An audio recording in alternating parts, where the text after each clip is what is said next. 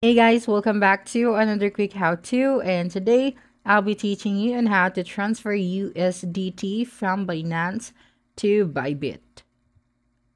Okay, so the first thing that you'll need to do is you have to click on the deposit button at the top of your screen and you'll be redirected to this page. Now you just have to choose a coin to deposit and then click on USDT. Now you have to choose a chain or network. So make sure that you select a network that corresponds to the withdrawal platform of the coin you wish to withdraw to prevent potential asset losses. So for example, I'll be choosing this one. And then you have to click on the acknowledge button.